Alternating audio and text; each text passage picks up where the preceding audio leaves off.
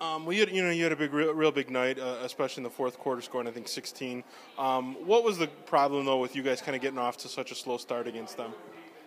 They're a very good team, but we just weren't coming up with hustle plays. I mean, we were down 30, and they're still diving for the ball, playing aggressive, and we just need more heart when we play. Talk a little bit about your play and kind of what you were able to do.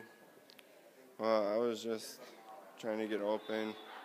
I was kind of just forcing stuff up, but we're a little sloppy right now. We gotta get into our sets and execute better. But You got hot in the fourth quarter there. It's probably you probably wishing you could have had some of those shots in the first quarter.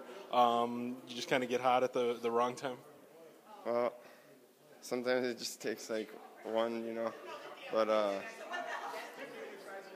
don't know. I need to play a lot better on the defensive side. I mean, on both sides actually, but defensively, I was just letting my man score, get open shots. We'll talk about what you learned from playing this type of competition. This obviously there's a lot of great teams here that you get to see: Zion, Benton, Evanston, Notre Dame tonight. Oh yeah, it's a tough tournament, but I think we belong. But we gotta gel together, and we'll be fine. I think moving along. All right, thank you very much.